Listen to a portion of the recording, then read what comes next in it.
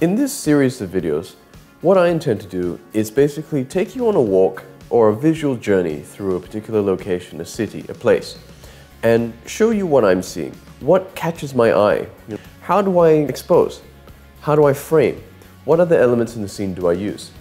So basically, you're going to spend some time looking over my shoulder, looking through my viewfinder, walking around a city with me. What will then happen is, when I see something interesting, I'll stop, I'll explain my thought process, I'll explain my framing process, and then you'll see the finished image.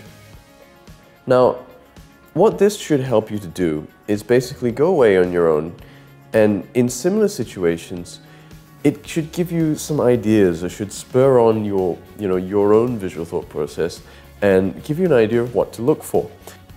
Hi, I'm Ming Thein. Welcome to the video on learning how to see.